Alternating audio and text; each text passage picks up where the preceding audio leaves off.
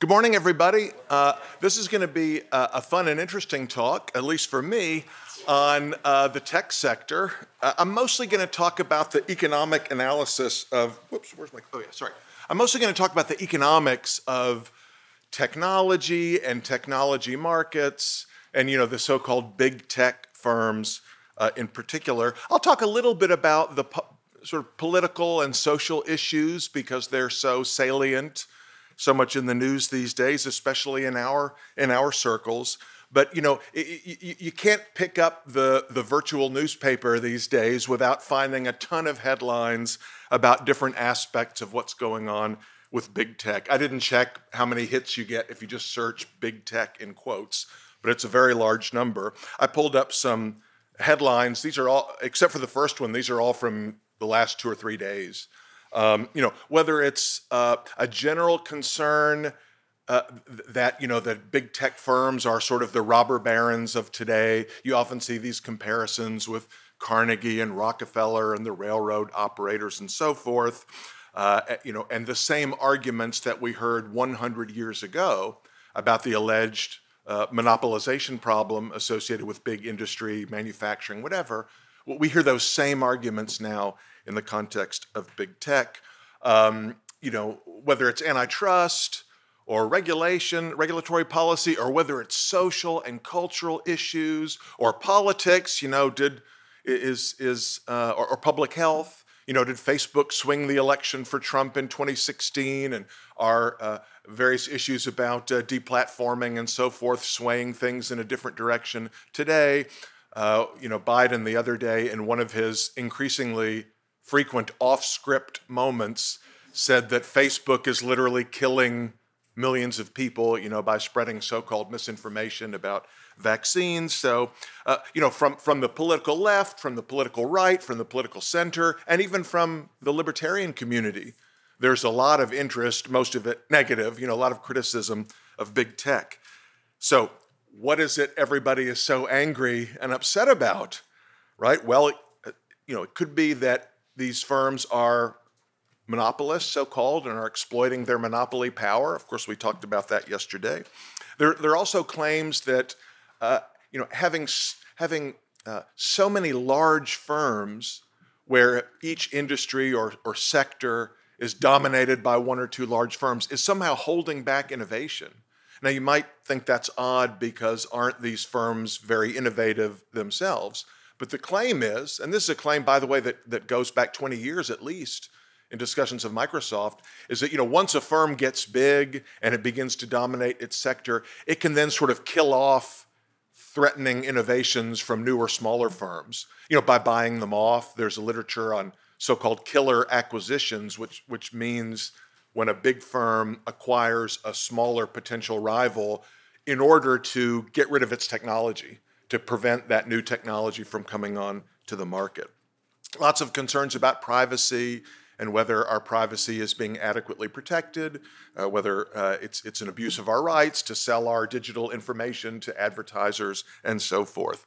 Of course, now we're seeing increasing discussions of, I should put it in scare quotes, so-called misinformation, right? That big tech companies, social media platforms in particular, are allowing the unchecked spread of lies. I mean, that's something that never happened before technology, right? If you read the New York Times or watched CNN in the old days, there was no danger whatsoever that incorrect information would get out. But now apparently that's a big deal. And of course, now we hear that, big tech threatens the very foundations of democracy itself. It's really not obvious what people, when they make these kind of claims, what they define as democracy. Democracy has become what I call it sort of a floating signifier that just means good stuff, or stuff that I think is good is democracy. And so, I'm in favor of democracy, but big tech, by allowing misinformation and so forth, and helping the instigators of the so-called insurrection of January 6th organize themselves in their attempt to overthrow the U.S. government, that social media platforms and technology in general is enabling these very serious social and political ills. So, it seems like everybody is really mad and frustrated and angry about something that somebody in big tech is doing. Yet at the same time, we love our stuff, right? We love our gadgets. We love our platforms. And I mean, seriously, especially for the older folks in the room, I mean, do you remember what life was like before internet search? Right? When you literally could not, I need to go to a pharmacy. Where's the nearest pharmacy in Auburn and what time do they close? Imagine a world in which that information is almost impossible to get, or you've got to run to a payphone, a phone booth, and hope it has a phone book, and you can thumb through the phone book and try to find a pharmacist, and then you make several calls. Maybe you'll get through, maybe you won't. We have all these things in the Institute, called books, and there's a big building even in the center of Auburn's campus that's filled with thousands of these books called a library. And it used to be that, not only did you have to go to the library to get information, but to find the books that had the information you needed, you had to use this, what they called the card catalog. And there was this big sort of filing system with these little tiny index cards arranged by subject, and you'd thumb through these index cards. I joked when I was a PhD student, I got an injury, and for a while I had a brace on my hand because I was looking up information, some statistics for my dissertation that were in these books, these reference manuals, and the books were really big and heavy, and they were on a high shelf. And so I had to keep grabbing these volumes off the shelf and writing stuff down and then putting them back and getting the next volume. So of course I got some kind of repetitive stress injury and had to wear a brace. Now how do you explain to the ladies at the bar, yes, I've got a library injury, right? I mean, I had to make up a story about skiing, in the Alps or whatever. But imagine no Google, no iPhone, no social media, no Amazon, no Microsoft, etc. I mean, we like those things. Somehow we have in our mind an imaginary world in which we get all the benefits we associated with technological innovation, but without these sort of social harms or political harms, whatever they would be. And I think that's a challenge and a puzzle for us. Now, the first thing to realize as we start to think through these issues is that there is a tremendous amount of heterogeneity within what we call big tech, right? So you hear, companies like Google, they're harming us, they're abusing us by tracking us, and selling our information to advertisers, even though if we think about it, we get a lot of cool stuff that they provide for free. We don't pay for anything that unless you have some kind of premium version, you don't pay for all the great stuff you get on Google, like Google search, but somehow they're screwing us over anyway by selling our information. Apple's totally different, right? I mean, Apple's business model is that you buy things, right? You buy iPhones and iMacs and other products that are priced at a premium, right? So companies like Google, they give you the stuff for free, but they make money by selling information about you to third parties. Apple makes money by producing high-end gadgets and software that people like to buy. Facebook is a little bit more like Google, right? You don't pay to use Facebook, but it makes money from selling ads. I mean, Amazon is kind of like a Walmart, right? I mean, it sells products and services and delivers them to you at a discount, right? You typically pay less than what you would pay at a mom and pop or a traditional retailer. Although, as you may know, Amazon actually makes most of its money not from selling merchandise, but from its cloud hosting service. Amazon Web Services is where Amazon makes most of its money. And of course, Microsoft, I mean, back in the day, Microsoft was the big tech firm that everybody was worried about. Now Microsoft is barely mentioned, in sort of antitrust and similar conversations. But Microsoft makes money by selling Microsoft Windows and Office and some hardware products and so forth. So my point is the business models that so-called big tech firms use are very different from each other. So there's no such thing as a big tech firm or a big tech business model that we can analyze as sort of representative of the whole class. There's lots and lots of different things that are going on within this category. Really what big tech means is a technology-based firm that is very big, in sales volume or market share or market capitalization. But of course, there are many, many different types of firms within that category. You might include, what about Tesla? Is Tesla big tech? I mean, it kind of is. It's obviously a technology-oriented product, and depending on how you measure, right, Tesla has a very large share of the electric car market, the electric battery market. But it's not a software company, right? So it's different from these other firms in that sense. Okay, I want to sort of walk you through a series of issues related to the analysis of big tech and give you some Austrian insight into those issues. Some of the language that you hear, some of the key terms and concepts in these conversations, most of which I'll discuss in just a moment, are the idea of markets for information, or rather markets for information goods. So how do we analyze a firm that sells you not cups of coffee or physical gadgets, but sells you information? How do markets for information or information goods work? What are network effects, right? Network effects, that's the idea that the value of having some product or service depends not only, the use value in Menger's terms, depends on the number of people who are also using it. The value of being in the network depends on the size of the network. That has some interesting implications for how market structure plays itself out. You've probably heard about so-called first mover advantages.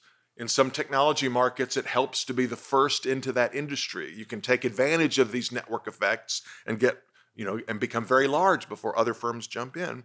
That often leads to winner take all or winner take most markets where allegedly it's not feasible to have 20 different firms in the industry. The industry will converge on just one or maybe two, and that might be a concern.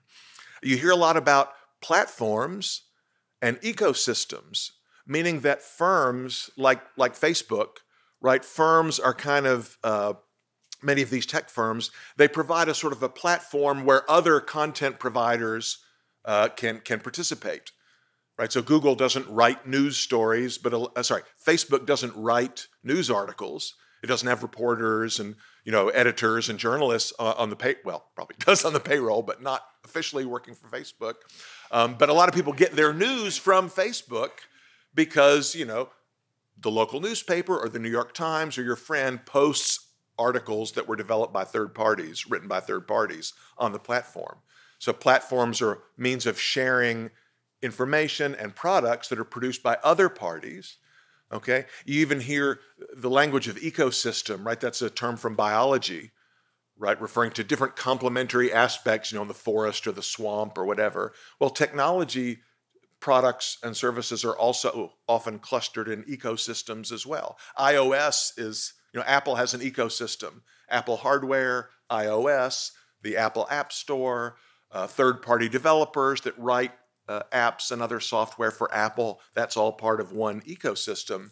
And so maybe competition is not between firms in many cases, but between ecosystems, right? In mobile, you have the iOS ecosystem and the Android ecosystem, each of which contains hardware manufacturers and software manufacturers and so forth. You also hear a lot about so-called two-sided markets, where the focal firm is dealing with downstream buyers and upstream suppliers. That may have some interesting applications as well. And you've heard of terms like freemium as a business model, where you give away the basic product for free, but then you hope to get people hooked so that they'll want to buy the premium product, without ads or with extra features. And then you make money. You give away your basic product for free, but you make money selling the deluxe version of your product. Okay, let me talk about a few of these in more detail. Let's start with the notion of information goods.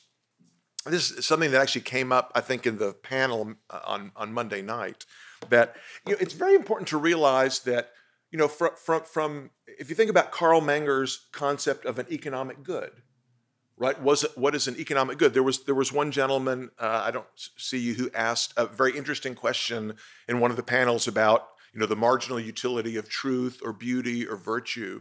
Right? So from Menger's point of view, those are not economic goods because you can't buy and sell a unit of truth or buy and sell a unit of beauty. Right now, you could buy a photo of me, And you could say that's like buying a unit of beauty, right? But literally what you're buying is the photo, not some abstract thing. So, Menger's concept of the good, and then the notion of the marginal utility of that good and diminishing marginal utility, and the production process by which entrepreneurs convert inputs into outputs, all of the stuff we've been talking about this week. It only applies to things that can be parceled out into discrete units and bought and sold, right? So information is not literally an economic good.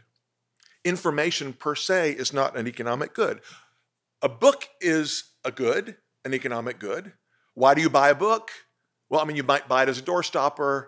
You might buy it as a paperweight. You might buy it as a weapon. If you get like George Reisman's Capitalism, you could really stop an intruder, with a copy of that. But the main reason we buy books is because we want the information that is contained in the book. We want to read it and we want to learn. So yeah, ultimately you're buying a book to get the knowledge or get the information, but you're not literally buying knowledge, you're buying a book, right? You can buy a video, you can hire a consultant, you can pay to go to college and get a college degree. Again, if your grandmother asks you, in the abstract, why are you going to college? Why are you majoring in economics? Oh, and you have some answer about all this wonderful knowledge that you'll get. That's true at one level, but the literal transaction is you, or maybe your parents, are paying the university in exchange for the right to come in to the campus and sit in the classroom and take exams and get grades and get a diploma, right? You're buying the experience of being in the classroom. So we don't literally buy and sell information, we buy and sell information goods. And these information goods are just like other economic goods in that they are evaluated on the margin based on their subjective value to the buyer, right? There's a downward sloping demand curve for information goods and so forth. The reason I point this out is because you often see in this literature, the claim that, well, these kind of markets are totally different from other markets. Yeah, the market for shampoo, entrepreneurs are combining physical factors to produce shampoo and they're selling it to consumers on the market, and the prices are determined by supply and demand, et cetera, et cetera. But, for a social media platform, it's totally different. It's not totally different, right? There are some peculiarities associated with the nature of that economic good or service, but it's the same thing. You're, for some information services, you pay a subscription fee for the right to access the data or the right to, think about Netflix, another big tech firm we could have used in our example, right? You pay a monthly subscription fee for the right to stream certain content. That's not really that different from buying toothpaste, right? You evaluate the benefit that you get from having the subscription against the monthly subscription fee. You decide whether to buy or not. If they increase the subscription price, on the margin, the number of subscribers will fall, other things equal, because the demand curve for Netflix subscriptions, just like the demand curve for toothpaste, is downward sloping, and so forth. And again, we've been selling books, printed books since Gutenberg, and scrolls of papyrus, since time immemorial. A map is an information good, a paper map, lectures. You think, well, Google search is totally different because what you're buying is like a search result. But again, we had pre-internet means of searching. They were just much more cumbersome, like the library card catalog or telephone directory. You guys know what a phone book is, right? You can look through and find an address or a name, and you could buy a phone book. The phone companies used to give them away, but in principle, you could buy and sell phone books, and it wouldn't really be that different. Now, what's interesting, one of the things that's interesting about information goods is that they often involve a high upfront investment. So it costs a lot to make the thing in the first place, but then it doesn't cost very much to produce additional copies. Right? Again, this is not an internet-specific phenomenon. Think about a book. I can tell you, as someone who has written multiple books, it is a lot of work to write the book. But then once the book is written, I didn't, the publisher does it. To print one more copy is not that big of a deal. Okay, so that may have some implication for the pricing strategy, right? I may choose to charge a different price. I might do one of these, sort of two-part pricing where like I said, I give away the free version, but I charge for the premium version. Or I put a preview on my website. You can download and read chapter 1 for free. And that'll get you so excited you'll want to buy the other chapters and pay me money. It may be easier in these markets to charge different prices to different buyers, so-called price discrimination, right? Price discrimination is difficult to pull off, in the market for toothpaste at the grocery store or at Walmart, because the Walmart doesn't know you when you walk into the store. They don't know what's the most you'd be willing to pay, right? But in principle, if I go on Amazon and I'm using my regular browser and I've allowed cookies and I'm not using, whatever kind of dark web browser most of you probably use, that they know what I've already bought. And, maybe I actually get a different price than, Jeff Dice gets when he goes onto the same website.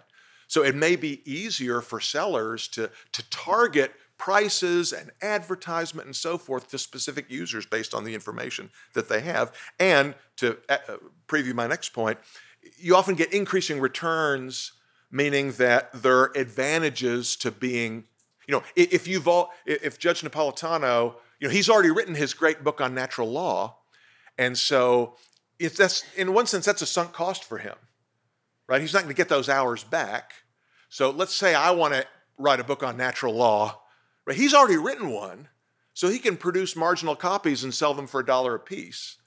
And it's like, well, I would have to sell a certain number of copies to justify the time it would take me to write one, since I haven't already written one. So it's hard for me to compete head to head with him because he's already got the book, right? So there's an advantage to being the incumbent in a case like that, and a potential drawback to being a new entrant. Again, other things equal, and other things aren't always equal. Obviously, my book on natural law would be way better, right? Just because I'm me. The presence of network effects, they used to call it network externalities, but a better term is network effects because they're not necessarily externalities. You might have heard of this in the context of the QWERTY typewriter keyboard. So have you ever looked at the keyboard on your laptop or whatever, and even on your phone? It's got this weird, English language keyboards have this weird layout, QWERTY. And in some other countries, you have slightly different arrangements. But it's like, why? Why isn't it just A, B, C, D, E? And you may have studied this in a class or had one of your professors talk about it. There's a lot of different stories about why the QWERTY keyboard came to be the dominant one, and there's some controversy about differences of interpretation. But the point is, once the QWERTY layout became established as the most common layout, it's very difficult to replace that with some other layout, right? You could easily reprogram your laptop to use a non-QWERTY layout, and some people do. There's something called Dvorak, which its cult-like adherents claim is much better than QWERTY, but it's really not. But the point is, if you learn to type in school or you use some kind of software to learn how to type, once you know how to type using the QWERTY keyboard, you can borrow your friend's computer and type. You can use a computer in the library over here. You can buy a new computer. If everybody's using the same layout, then it's easy for you to move from one machine to another. If you only know how to type on some idiosyncratic layout, then you can't use the computer here at the Mises Institute. You can't borrow your friend's computer because it would have a different layout. So, even if there were a tiny efficiency advantage in using some other keyboard layout, that would probably be outweighed by the nuisance of having to reprogram every device to conform. So once that particular layout gets established, it's very hard to dislodge it. To put it in the language of network effects, the value of using QWERTY, of knowing how to type on QWERTY, depends on how many other people in the world also use QWERTY. Right? If the whole world switched overnight to Dvorak, well, that'd be fine too. We'd have to retrain ourselves. But as long as the whole world's using the same standard, it doesn't really matter which one it is. So then, according to some of the critics of these markets, skeptics about the efficiency of these markets and say, oh, well, small historical accidents can lead us to choose something that's really not that great. But then we're kind of stuck with it, so-called path dependence, right? Another famous example of this is the video cassette recorder. Remember the old VHS tapes your parents or grandparents had? When that technology was introduced, there were multiple competing formats. There was a smaller kind of a cassette called a Betamax cassette made by Sony that was allegedly much better from an engineering point of view, but yet the market sort of settled on VHS. And remember, that was the days, when you would rent videos at Blockbuster. You've seen that in old black and white movies, right? So you got to have the same kind of machine that the tapes are made for, right? But the movie companies are only going to make the tapes for the kind of machine that everybody has. It's kind of a chicken and egg.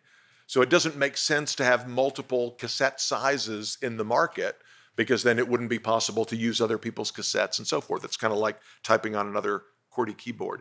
AC power over DC power is another example. The use of internal combustion engines, what we have in our cars, versus steam engines or electric engines that were available 100 years ago, is allegedly another example of the market kind of arbitrarily choosing the wrong technology, but then us being stuck with it because of network effects. And of course, social media is like that too, right? I mean, you don't want to, so have you guys tried any of these new, people who are mad about being deplatformed, they have alternative platforms like Gab and Parler, and I guess Telegram is sort of a platform too, and there's the newest one is called, starts with a G.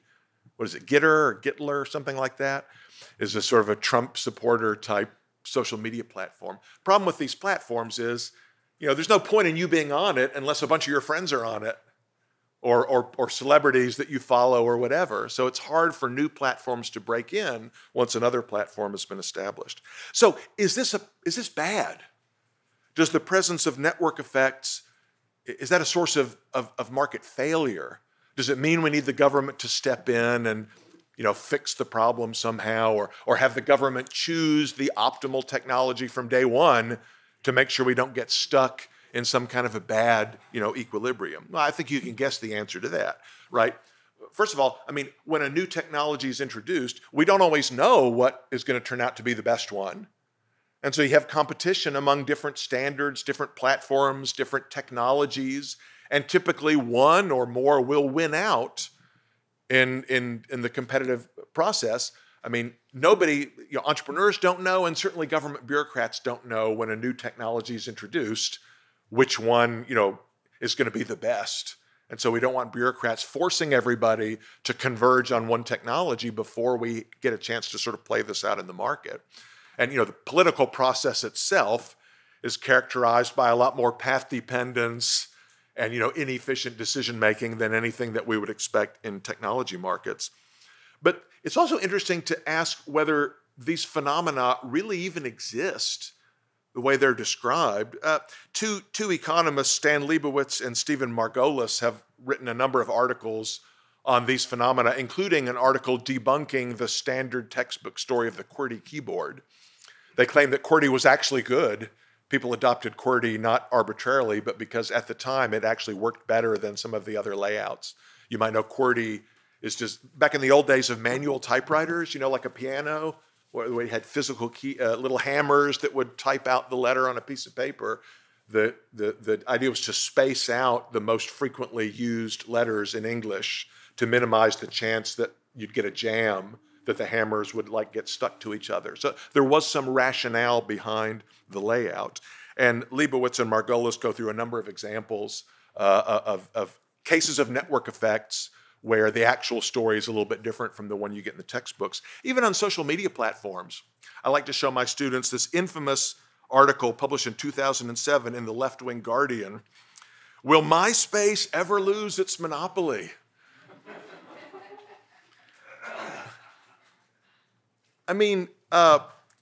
Facebook started at some point, right? Twitter got started at some point. What's the fastest growing social media platform these days? It's not Facebook, it's not Twitter, it's not Instagram.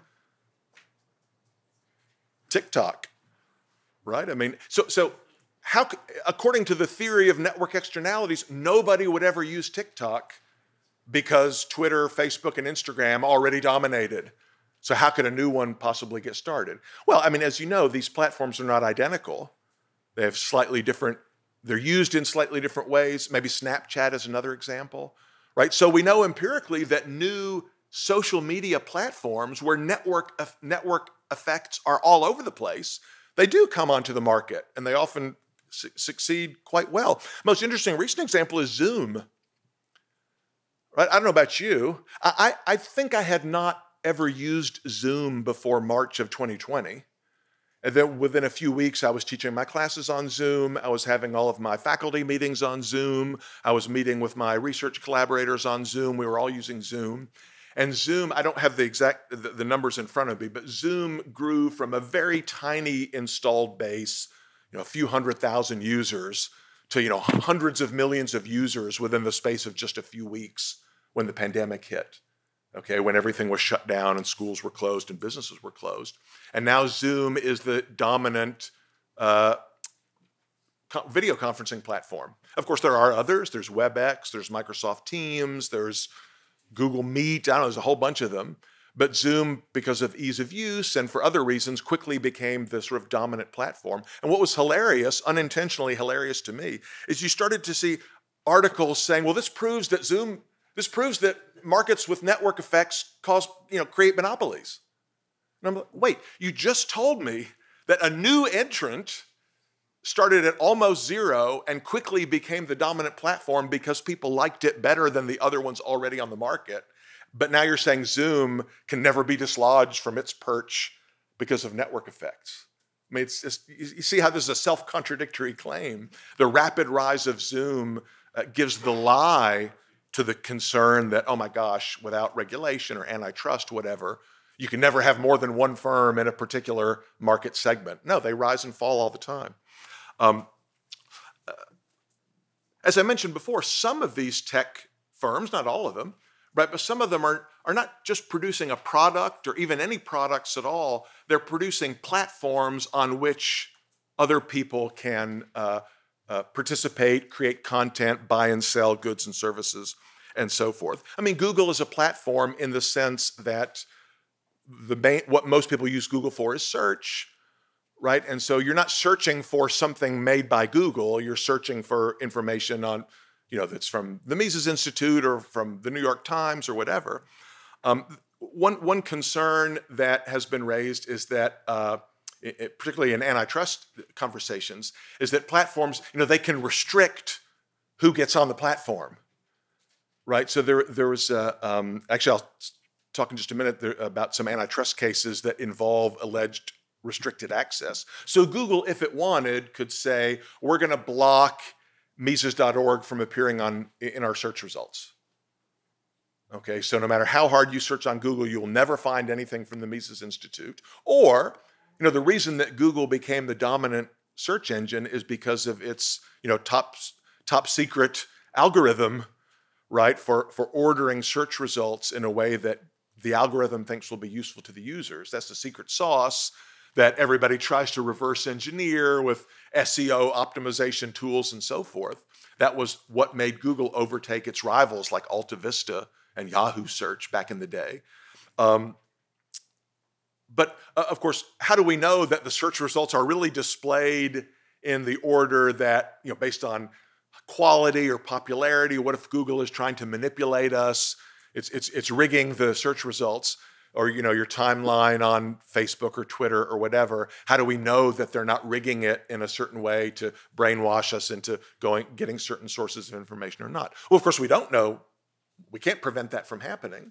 But as long as we have competition among platforms, right? If you feel that when you go on Twitter, you're not getting a good balanced view of the conversation in the world, you're getting only the stuff that Twitter wants you to see, guess what you can do? Not use Twitter, okay?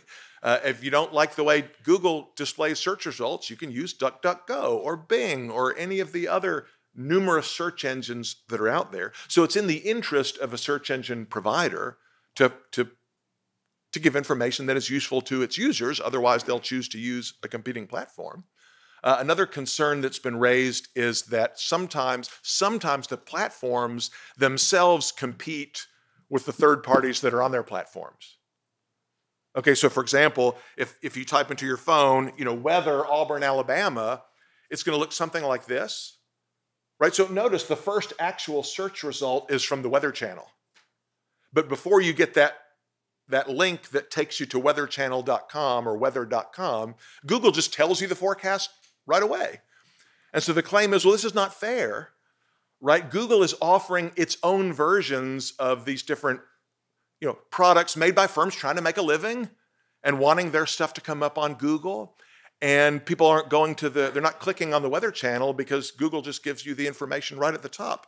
Or more recently, Google has introduced its own flight search capability. So if you type, I want to fly to flights to Los Angeles, here's United Airlines is the first actual search result that comes up, but Google finds the flights for me and displays that information already. So the claim is Google is taking advantage of its status as the dominant platform to privilege links to its own products and services over those of competitors, right? I mean, one problem with this is, remember that these products and services offered by Google are typically free to the user as well. Okay, so Google is making money from Google Weather and Google Flights and Gmail and all these other services the same way it makes money from Google Search, namely by learning more about you that it can use to target, to sell information to advertisers who can target their ads to you. So that's kind of the whole point of the business model. But also, I mean, if we were to restrict platforms from, having their own versions of products that are also sold on the platform, then we would also have to outlaw, generic cereal. Right? When you go to Walmart, you can buy Kellogg's brand cornflakes, or you can buy Great Value cornflakes. That's what I do, right? That's the Walmart branded version of cornflakes. Typically, it turns out that the store brand is actually manufactured by Kellogg's or Post or whoever, just with a different label, right? So are we prepared to say that if you are Kroger or Safeway or Walmart or any major grocery store or CVS or Walgreens, you are not allowed to sell a store-branded product because that would be unfair competition with the national brand product? I haven't heard anyone make that argument, but you would have to be prepared to accept that if you want to ban digital services from offering their own products on their platforms. You see a similar issue come up in the case of ecosystems, right? So I mentioned, in mobile telephony, we basically have two competing ecosystems. There's a handful of, obviously there are dumb phones, and I think there are some old Blackberries around and maybe old Symbian phones or something like that, but the vast majority are either iOS or Android, right? So the Apple mobile telephony ecosystem is Apple making the hardware, the iPhones, right? Apple making the iOS operating system, Apple running the App Store, which has apps developed by third parties, right? Spotify or whatever. And then you have Apple Music itself, which in some sense competes with Spotify, right? The Android ecosystem is a little bit more open. It's a little bit different because Google doesn't make the hardware. I mean, it makes the Pixel, but most of the Android phones are manufactured by Samsung or LG or some other manufacturer. But you've got the operating system, you've got the hardware, you've got Google's version of the App Store, the Play Store, and then you've got, for example, YouTube Music, which is a Google-owned music provider.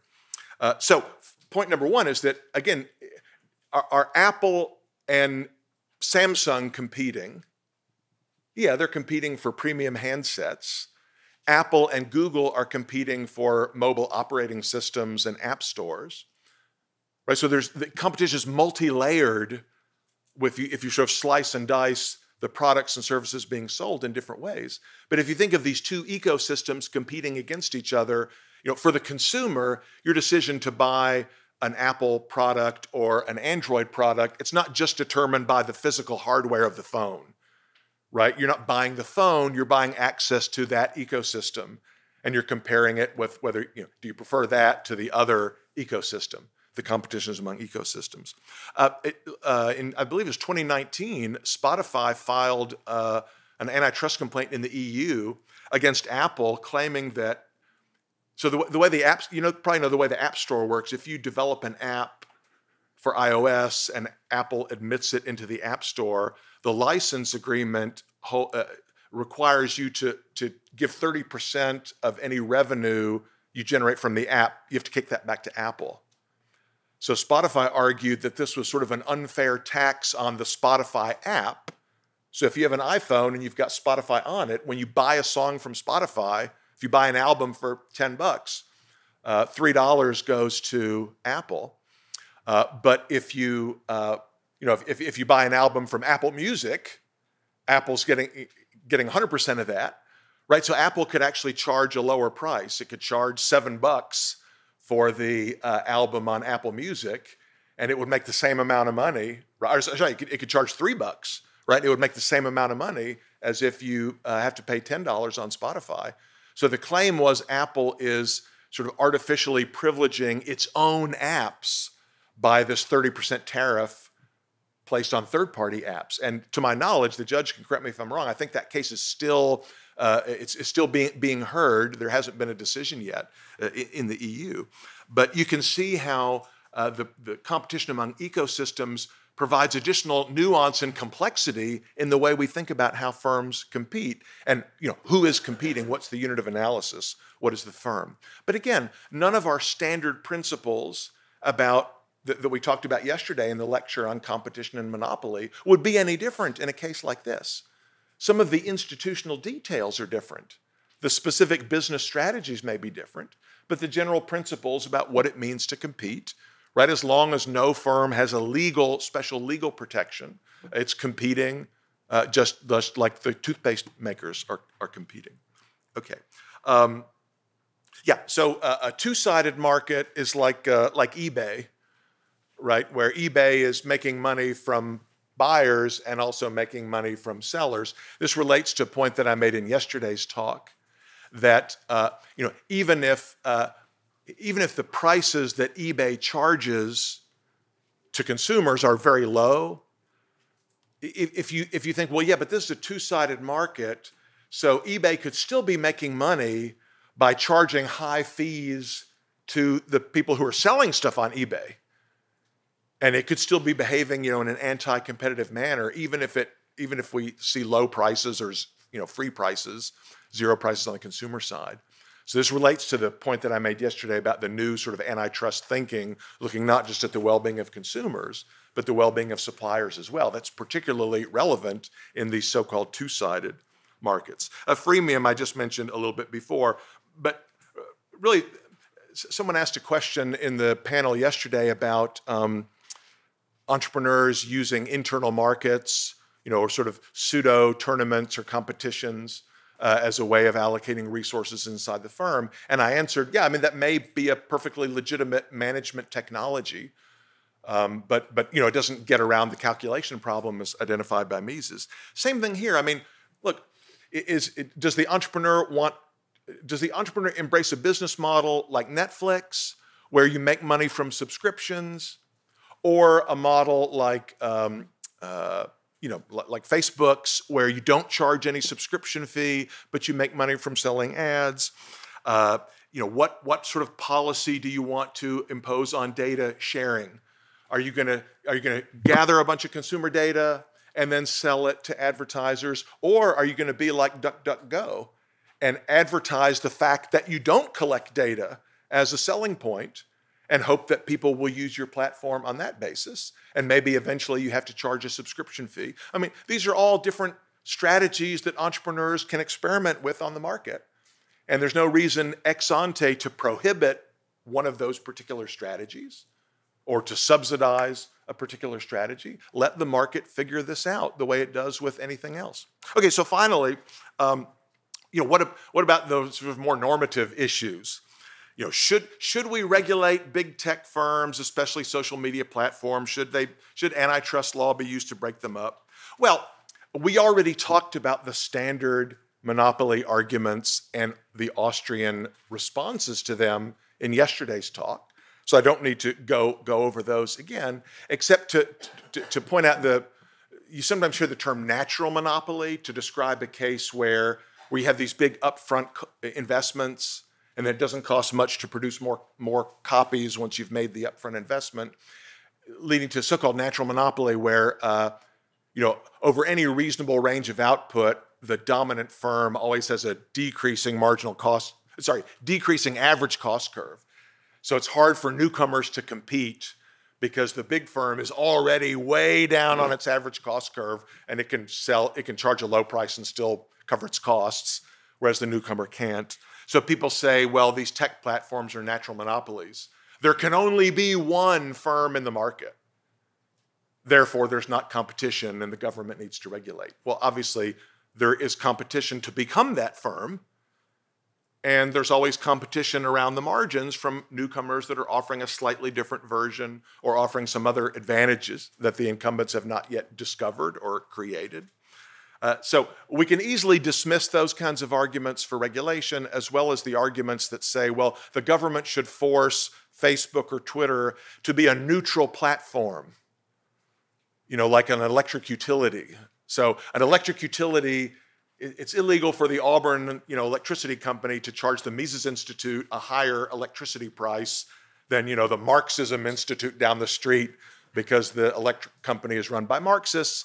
So they say, well, social media platforms should not be allowed to throw off conservatives or libertarians or whatever. They should be regulated as public utilities. Again, the argument doesn't really even make any sense for electric companies, much less for social media platforms. So-called misinformation, I mean, come on, give me a break. I've yet to hear an operationally meaningful or useful definition of misinformation that would justify some kind of restriction on it, whatever it is. Misinformation just means stuff you don't like. And finally, one argument that you hear sometimes among libertarians is that, yeah, this is all true, but these social media platforms, they're not really private companies.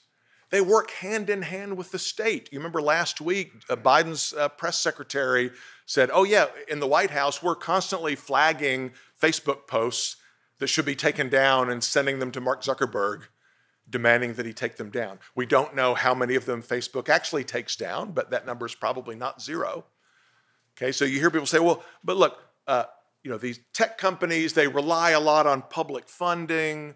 There's a famous book by European economist Mariana Mazzucato arguing that, because government supported tech research in the 60s and 70s, the internet and anything that came out of the internet really belongs to the public. I don't find that argument very, very credible. The fact that they're taking our data and stealing our data and selling it to people, is that a reason for regulation? Well, again, what is our data? Your data on Facebook is just the digital record of everything you've posted, liked, shared. It's not obvious that that's like property that you can own that someone else could steal from you, right? It's sort of third-party observations of things that you did, just as if you were walking down the street and somebody saw you and then they told their friend they saw you. That's not stealing your information, right? Deplatforming, if social media companies are deplatforming people because of their political views, I personally don't like that. I don't think that's good for society, but they are private platforms, and the best thing that we can do is not use them or use platforms that have a different policy. This is where people say, yeah, but they're so closely connected to the state that they need to be treated as part of the state. I don't buy it. I mean, if you want to treat a legally private company as part of the state, I'd go for like Goldman Sachs, right? Or Lockheed or Boeing before I would go for Facebook or Twitter. In the panel, we can talk a little bit about Section 230 and whether or not these platforms have kind of some special legal protection, which you could argue that they do. But the bottom line is these are private companies. They're legally private. They have private owners. Do they sometimes do what the state wants them to do? Sure. Lots of companies also do that. But they're formally owned and they are substantively controlled by their shareholders or their owners like other private firms, and we should rely on vigorous market competition to discipline their behavior if we're unhappy with how they're acting in the public sphere. Thank you very much.